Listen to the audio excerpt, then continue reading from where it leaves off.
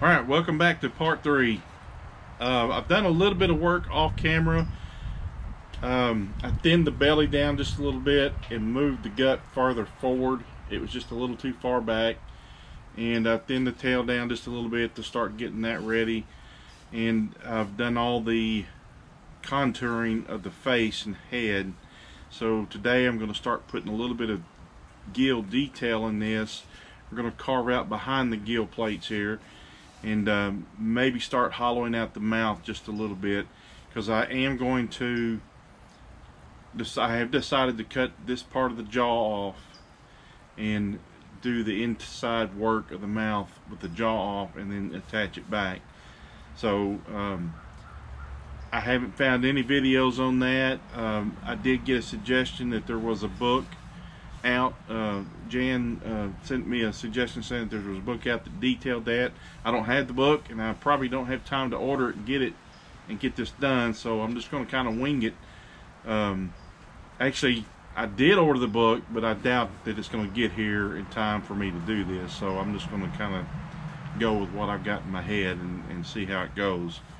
But I'm going to start on this, weather permitting. I don't know how long I'm going to get to work on it, because we're under the threat of severe thunderstorm warnings here tonight. We had some roll through last night with tornadoes bouncing all around us, and we got lucky. Just had a little bit of hail here, so they actually went north of us. But there's a bee on my camera. Saw that or not? But that's not a flower honeybee.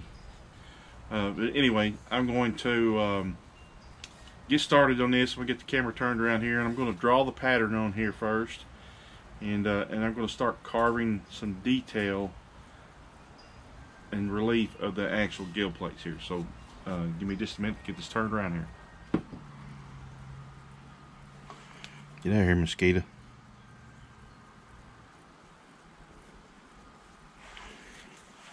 Get out of here.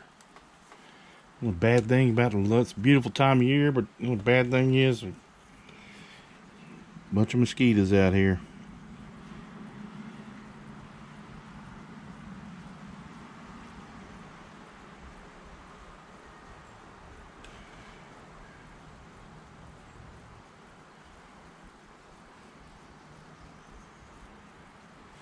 Get.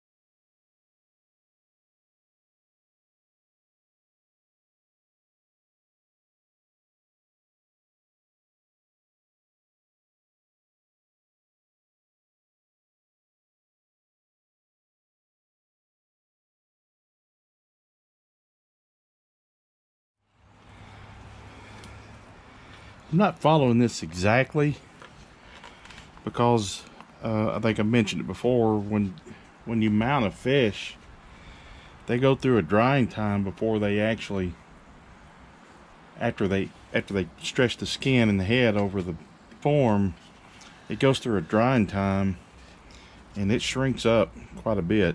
So I'm going, so all this will deform a little bit.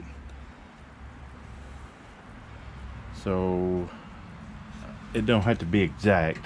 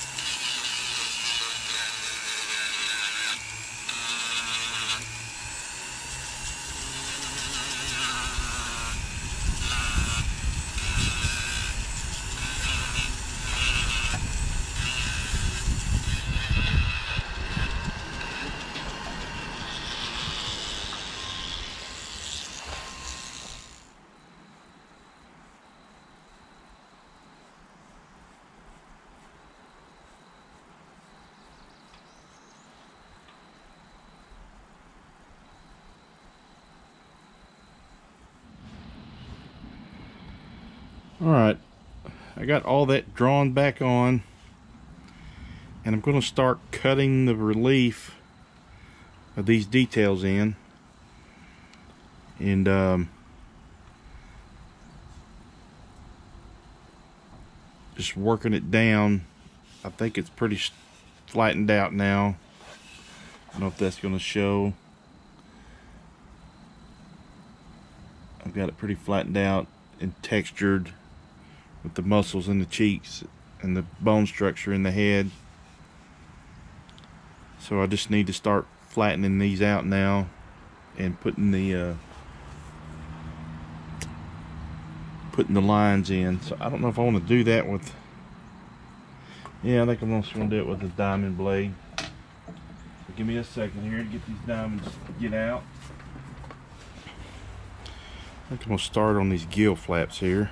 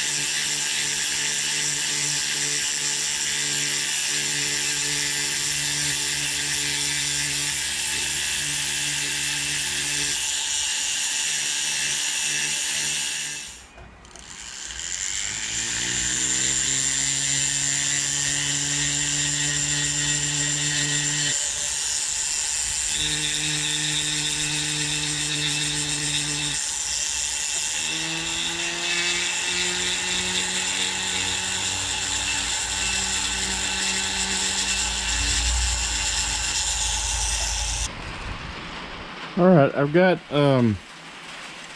most of the details carved in here, and I'm going to go in and kind of undercut some of these gill plates here.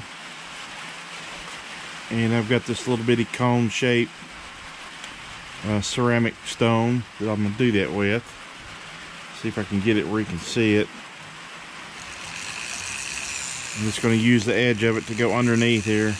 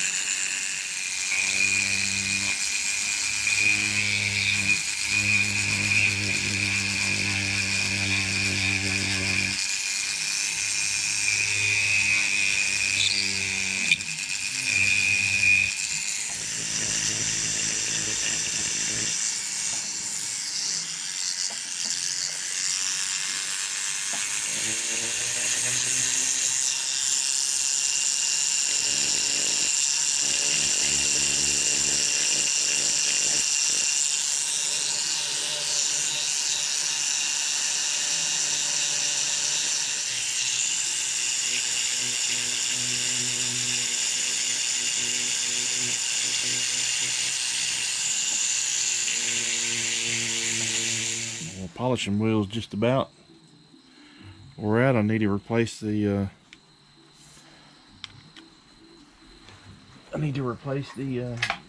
pads on it. I've got some more, I just hadn't cut them. I think I'm gonna do another tutorial on just this, on how to build just this, because I gotta make a friend of mine one. So I may do a tutorial on just that. It'll be short and sweet. They work great.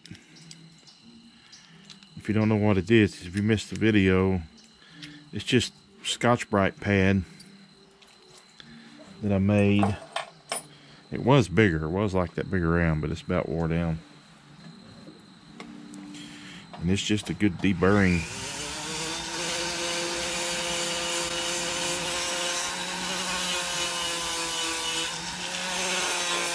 Yeah, it's too wore out. I may have to.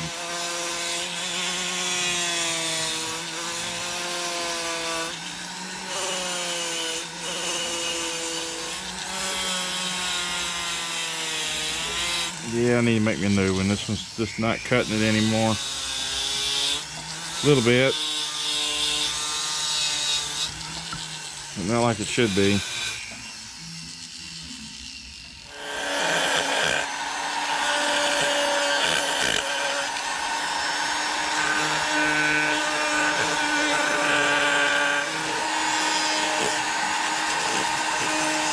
I have no idea what I'm doing.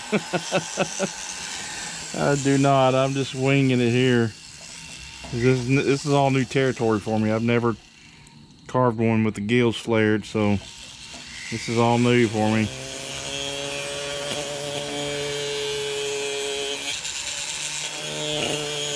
I'm not going to go all the way down. I'm just going to kind of get it a little hollowed out.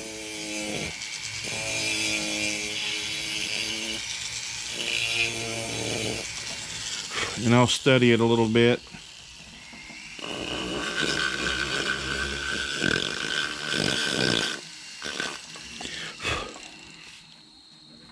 Alright, I think I'm going to stop there.